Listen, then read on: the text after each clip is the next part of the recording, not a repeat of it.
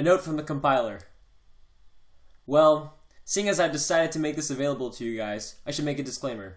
I'm not a Pook worshipper. He has flaws like everyone else. I actually disagree with some of the stuff I've put up here, but I want to read it anyway because it has value as a viewpoint, and hell, maybe I'll change my mind someday when I become wiser and pookier. Pook goes beyond simple seduction and takes us to the bigger picture. Life. Freedom. He's addressed some of the anti-Pook issues very well in the post I put as the introduction. I think simply that when someone rises to such heights of fame in a certain group, someone will always come up and challenge him for the arrogance to be better than them, which is in this case completely imagined. Anyway, if you're reading this, you're hooked, so stop whining. You know we all love Pook at heart. Other than that, compile your own damn ebook, punk. Feedback appreciated. Buttercat.apocalypse@gmail.com